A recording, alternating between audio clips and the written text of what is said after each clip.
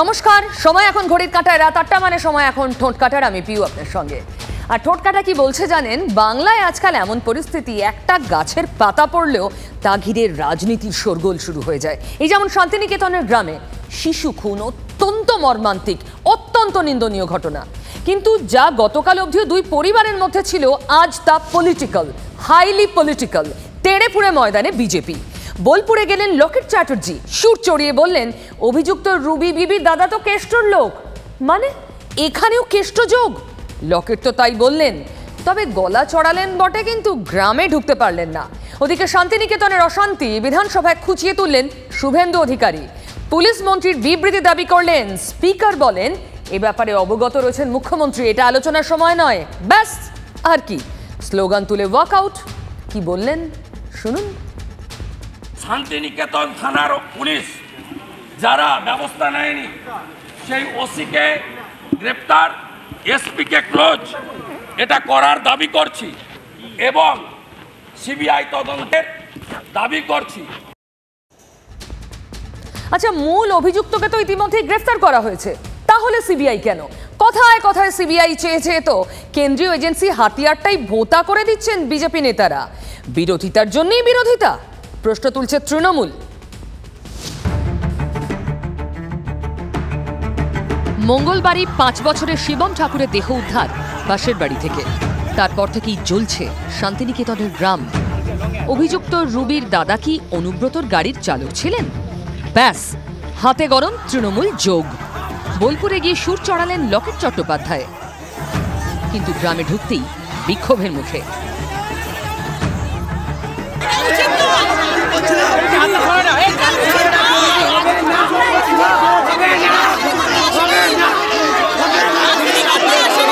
Ruby উনি গ্রেপ্তার হয়েছেন, তার দাদা আনারুল অনুব্রত মণ্ডলের গাড়ি চালায় না কি করে, তার সাথে যুক্ত আছে এবং পুরোপুরিভাবে তৃণমূল চালিত হচ্ছে আজকের এখন এই কেসটা। বিজেপি সাংসদ যাই বলুন, মুখে মুখে জবাব দিয়েছে মোলডাঙ্গা।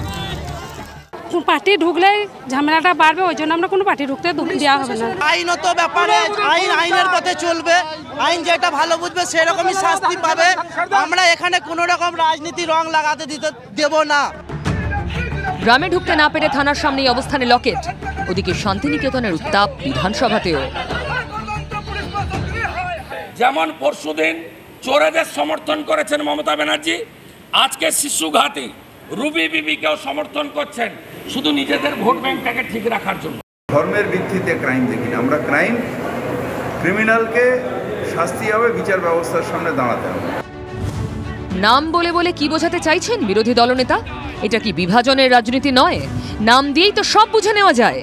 ওই 70% না 30%, এটাই রাজনীতি।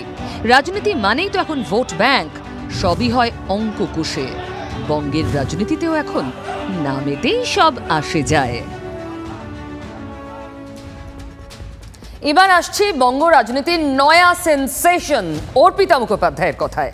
তিনি কি এখন গিভ অ্যান্ড টেক পলিসি নিয়েছেন? কারণ তিনি রাজসাক্ষী হতে চাইছেন। ইতিমধ্যে আবেদনও কমপ্লিট, যা সামনে এনেছে ইডি।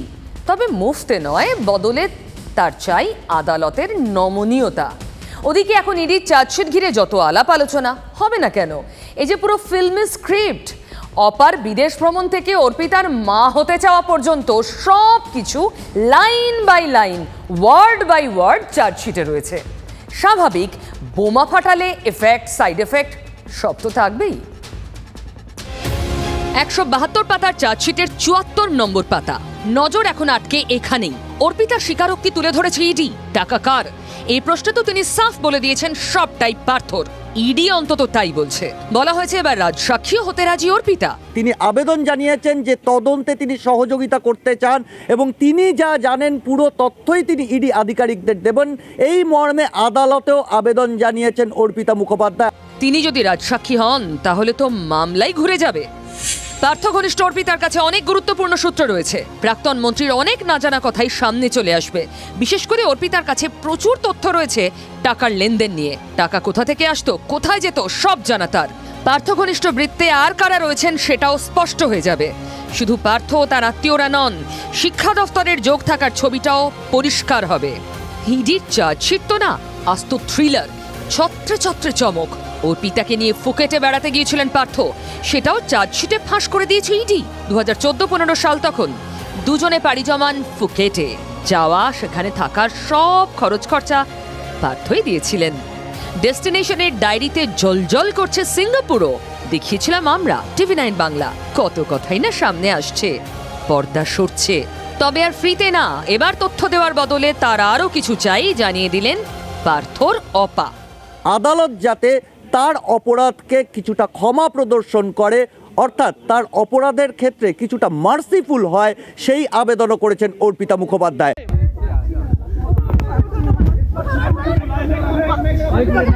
পারছেন না তিনি, বারবার বলছেন সন্তান দত্তক নেওয়ার একটি সুপারিশপত্র তার বাড়ি থেকে ইডি পেয়েছে। সিঙ্গল মাদার হওয়ার সেই চিঠিতে পার্থরই সই। নো অবজেকশন সার্টিফিকেট দিয়েছিলেন প্রাক্তন মন্ত্রী। এ নিয়ে অবশ্য তিতি বিরক্ত অর্পিতার মা। আমি ওই সমস্ত জানি না। জানতেন কিছু? না, আমি জানি না। জানেন তো অর্পিতা অনেক কিছু, এ তো অবুঝো বোঝে। সামনে আর কি আসা বাকি, ঠোঁটকাটা অপেক্ষায়। ধারে ভারে দুজনেই হেভিওয়েট, একজন প্রাক্তন মহাসচিব আর দ্বিতীয়জন বর্তমান জেলা সভাপতি। পার্থ আর কেষ্টর কথা বলছি। আজ অনুব্রত তখন আসানসোল আদালতে। 1 ঘন্টার সওয়াল জবাব শেষে বিচারক চেম্বারে। আইনজীবীরাও এজলাস ছেড়েছেন। আদালত কক্ষে অনুব্রত আর একজন সিবিআই অফিসার। কথায় কথায় সিবিআই অফিসার বললেন, আপনাকে যে বললাম গুটখা খাওয়া ছেড়ে দিন, শরীরে ক্ষতি করে। অনুব্রত বললেন, আমি তো রেগুলার খাই না। অফিসার বললেন, পার্থ চট্টোপাধ্যায় আমাদের ওখানে রয়েছেন। অনুব্রত জিজ্ঞাসা করলেন, কেমন আছে পার্থ? সিবিআই অফিসার বললেন, উনি তো রাত 9টাতেও চা খান। এখানেই গল্পের ইতি, কথার বাড়াননি কেষ্ট। এরপর বিচারক নির্দেশ শোনালেন, 29 অক্টোবর পর্যন্ত জেল হাজতেই অনুব্রত, মানে পুজোতেও গারদেই কেষ্ট। আজও অধরা জামিন, কিন্তু জামিন পেতে জোর চেষ্টা চালিয়েছিলেন অনুব্রতর আইনজীবী। আদালতে তিনি বলেন, সদ্য স্ত্রীকে হারিয়েছেন, অসুস্থ, সংশোধনাগারের শৌচাগারের অবস্থা খারাপ, অনুব্রতর খাওয়া দাওয়া ঠিকমতো হচ্ছে না। এই পরিস্থিতি 65 বছর বয়সী অনুব্রতর শরীর আরও খারাপ করে দিতে পারে। সিবিআইয়ের আইনজীবী বলেন, তিনি প্রভাবশালী, এই মুহূর্তে জামিন পেলে তদন্তে তার প্রভাব পড়বে। এরপরই কেষ্টর আইনজীবীর সওয়াল, গরু পাচার কাণ্ডে মূল অভিযুক্তদেরই জামিন মকুব হয়েছে। যারা ভারত থেকে বাংলাদেশে গরু পাচার করেন বলে অভিযোগ, তাদের জামিন হয়ে গিয়েছে। আর যার বিরুদ্ধে অভিযোগ, যিনি শুধুমাত্র বীরভূম থেকে মুর্শিদাবাদে গরু নিয়ে যেতেন, তিনি থাকছেন জেলে। রাজনৈতিক ব্যক্তিত্ব বলেই কি জেলে কেষ্ট? প্রশ্ন তোলেন কেষ্টর আইনজীবী। সিবিআই তরফ থেকে যখন বলা হয় যে এটা একটা খুব আর্লি স্টেজ অফ ইনভেস্টিগেশন, জামিন রিজেক্ট করা হয়। জামিন রিজেক্ট করে আগামী 29 অক্টোবর অবধি, যেহেতু মাঝখানে পুজোর ছুটি রয়েছে, আগামী 29 অক্টোবর অবধি ওনাকে জুডিশিয়াল কাস্টাডিতে দেওয়া হয়েছে। অনুব্রতকে নিয়ে যখন কথা, রাজনীতি তো হবেই। অনুব্রতদের 162 না কটা নাকি দলিল, তো এটাকে আপনি রাজনৈতিক উদ্দেশ্য বলে তো বলতে পারাটা একটু কঠিন, যদিও সাধারণভাবে এটা সত্য। সিবিআই অথবা ইডি তারা রাজনৈতিক স্বার্থে ব্যবহৃত হয়। গরু তো যেগুলো পাচার হতো সেগুলো পশ্চিমবঙ্গ থেকে আসে না, সেগুলো বিহার, ঝাড়খণ্ড, উত্তরপ্রদেশ থেকে আসতো, এবং এর সঙ্গে বিজেপি যুক্ত ছিল। এটা আমি দিল্লি গিয়েছিলাম, অনেকেই বললেন। এখন সেটা বার করতে হবে। ওদিকে আবার আরেক কাণ্ড, গরু পাচার রুখে দিলেন তৃণমূল কর্মীরাই, তাও আবার আসানসোলে। কেষ্ট যেখানে আছেন সেই জেল থেকে একটু দূরে, কুলটিতে। ঝাড়খণ্ড হয়ে পিকআপ ভ্যানে ঢুকেছিল 7টি গরু। তারপরই তৎপর তৃণমূল, জেলে বসে তো সব খবরই রাখেন। এই খবরটা শুনেছেন নাকি অনুব্রত বাবু? বিলম্বিত বিচার তো অবিচারেরই শামিল, তাই আর বিলম্ব নয়, পুজোর আগেই যোগ্যদের চাকরি দিতেই হবে। আর তা করতে চোখে আঙুল দিয়ে শূন্যপদ দেখিয়ে দিল হাইকোর্ট। নিয়োগ দুর্নীতিতে গ্রুপ সিতে 350 জন, গ্রুপ ডিতে 573 জনকে ছাঁটাই করা হয়েছে। সেই মোট 923 জনকেই পুজোর আগে চাকরি দেওয়ার নির্দেশ দিলেন বিচারপতি অভিজিৎ গঙ্গোপাধ্যায়। এসএসসির তরফে জানানো হয়, সময় কম, এত দ্রুত নিয়োগ সম্ভব নয়। তারপরে আদালতের নির্দেশ, 28 সেপ্টেম্বরের মধ্যে বিজ্ঞপ্তি দিয়ে কাউন্সেলিংয়ের প্রক্রিয়া শুরু করে দিতে হবে। জনগণের বিচারপতির নির্দেশ, আর বুক বাঁধছেন বঞ্চিতরা।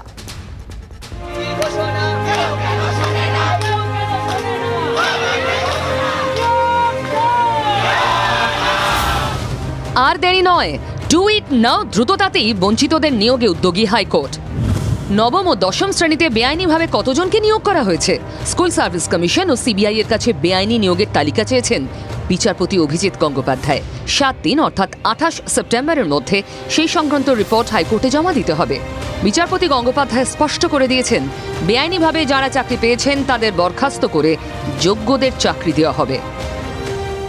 বোর্ডকে, অপরদিকে পিটিশনার অ্যাডভোকেট, তাদের প্রত্যেককে একসঙ্গে বসে কতগুলো ইললিগাল অ্যাপয়েন্টমেন্ট হয়েছে সেগুলো অ্যাসার্টেন করে আগামী 28 তারিখ পরবর্তী মামলা শুনানি হবে।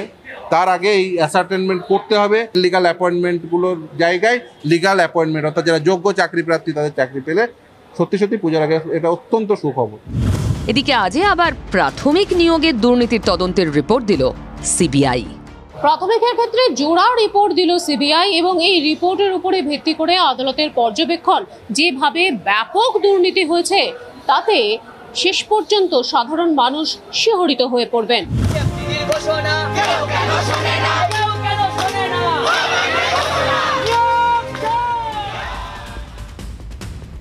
কেন্দ্রীয় এজেন্সি কি বদলার হাতিয়ার? প্রশ্নটা আজকের নয়, প্রশ্নটা মোদি জমানারও নয়। এই অভিযোগটা আগে মোদিরা করতেন, আর এখন সেই অভিযোগের আঙুল মোদির দিকে।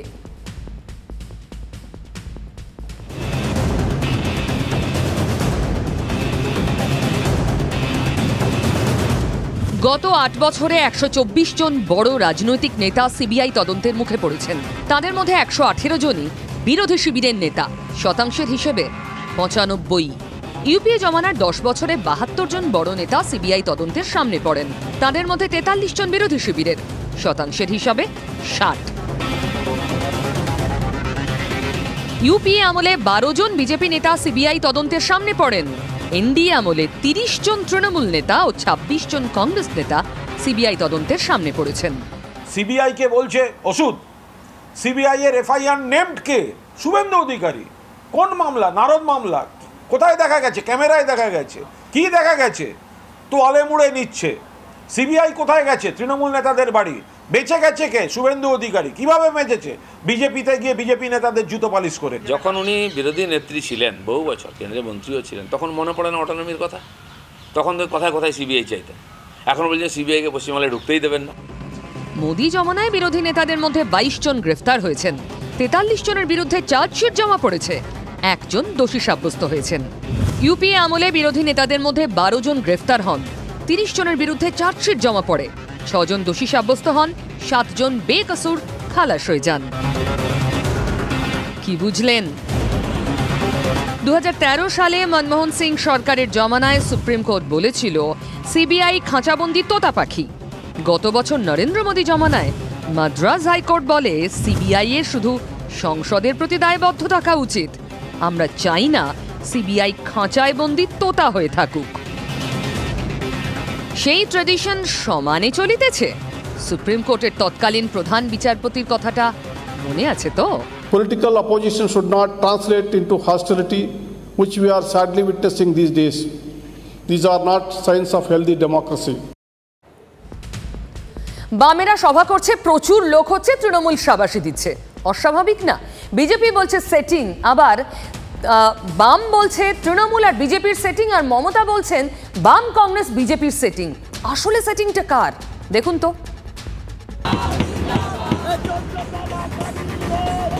আলিপুর শব্দটার মধ্যে একটা আলী আছে, অনেকেই খেয়াল করেনি, কিন্তু মোহাম্মদ সেলিম করেছেন।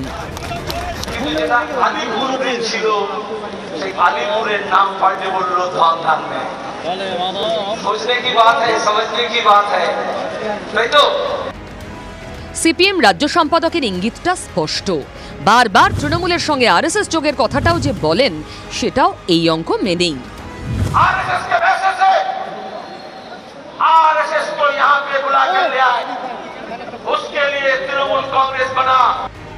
মুসলিম ভোট ব্যাংকে ধাক্কা লাগার ভয়টাই তৃণমূলকে চাপে রাখতে পারে। তবে বিধানসভা ভোটের আগে আব্বাস সিদ্দিকীকে সঙ্গে নিয়েও সেলিমরা তাতে হালকা চিড়ও ধরাতে পারেননি। সেজন্যই কি দুর্নীতির তদন্তে এলোমেলো তৃণমূলের গলায় খানিকটা বামস্তুতি? 2011 সালে ক্ষমতাচ্যুত হওয়ার পর এটাই ওদের বৃহত্তম সমাবেশ। পুলিশকে আক্রমণ করেননি এবং তারাও কোথাও বলতে পারবেন না যে কোনো অশান্তি কোনো জায়গায় কিছু হয়েছে। হালে বিজেপির নবান্ন অভিযানে পুলিশের অতি সক্রিয়তার প্রশ্ন তুলেছে। সেখানে বাম ছাত্র যুবদের সমাবেশের কোথাও পুলিশের কোনো বাধা নেই। প্রশ্ন যে উঠবে সেটা আগাম আঁচ করেছেন মীনাক্ষীরা। আর আপনারা যদি মানুষের পাশ থেকে সরে যান, আজকে যেমন ধর্মতলার দখল নিয়েছি, না জানি কার কার কি দখল নিয়ে নেব। বিজেপি আবার দেখাচ্ছে কলকাতায় এসএফআই এর মিছিল বা পুরসভার সামনে বিক্ষোভের দিনও তেমন সক্রিয় ছিল না পুলিশ। সিপিএম এর থেকে বেশি তৃণমূলের লোক ওখানে আছে এবং পুলিশকে বলে দেওয়া আছে সমস্ত রকম সহযোগিতা করতে। তৃণমূলের অঙ্কটা পরিষ্কার, বামেদের ভোট ভেঙে রামের ভোট বেড়েছে। বামের শক্তি বাড়ায়, সেই ভোট ফিরলে লাভ তো তাঁদেরই। চিন্তা একটাই, বামেরা বাড়তে বাড়তে মুসলিম ভোটে না থাবা বসিয়ে দেয়। বালিগঞ্জ উপনির্বাচনে দুটো ওয়ার্ডেই তো তাই হয়েছে। রাষ্ট্রসংঘের সাধারণ পরিষদের সভায় কাশ্মীর প্রসঙ্গ প্রায় তোলেন তুরস্কের প্রেসিডেন্ট, এবারও তুললেন। কিন্তু তাতে কান দেয় কে? অনেকদিন ধরে দুনিয়ার সবচেয়ে জনপ্রিয় রাষ্ট্রনেতা থাকা নরেন্দ্র মোদী তো অধিবেশনের হিরো। আরও একবার তাই কি সামনে এলো না? 24 ফেব্রুয়ারি ইউক্রেন আক্রমণ করে রাশিয়া। অনেকেই ভেবেছিলেন ইউক্রেনের বশ্যতা শিকার স্রেফ সময়ের ব্যাপার, কিন্তু তেমনটা হয়নি। শুরু থেকেই আমেরিকা নেতৃত্বাধীন ন্যাটো জোট ইউক্রেনের পাশে। তার শরিক ফ্রান্সের প্রেসিডেন্ট ইমানুয়েল ম্যাক্রো বোঝালেন, যুদ্ধে কোনো পক্ষে না থেকেও ভারত, বলা ভালো নরেন্দ্র মোদী, কতটা গুরুত্বপূর্ণ ভূমিকা পালন করেছেন। Narendra Modi, the Prime Minister of India, was right when he said the time is not for war. It is not for revenge against the West or for opposing the West against the East. It is the time for a collective time for our sovereign equal states to cope together with challenges we face. গত শুক্রবারই সমরখন্দে Shanghai cooperation অর্গানাইজেশনের শীর্ষ বৈঠকে থাকে রুশ president Vladimir পুতিনের সঙ্গে বৈঠকে মোদি তাকে বলেন, এটা যুদ্ধের সময় নয়, কিভাবে শান্তির পথে এগোতে পারি তা নিয়েই কথার সুযোগ পেয়েছি আমরা। খাদ্য, জ্বালানি এবং সারের সমস্যা সমাধানের উপায় খুঁজে বের করা উচিত। জবাবে পুতিন বলেন, ইউক্রেন নিয়ে আপনার উদ্বেগের কথা আমি জানি। যত দ্রুত সম্ভব যুদ্ধ শেষ করতে যাবতীয় চেষ্টা চালাচ্ছি। রাষ্ট্রপুঞ্জের সাধারণ পরিষদে রাশিয়ার ওপর চাপ বাড়াতে মোদির সেই কথাকেই টেনে আনলেন ম্যাক্রো। বুঝিয়ে দিলেন, খেলা ঘুরছে।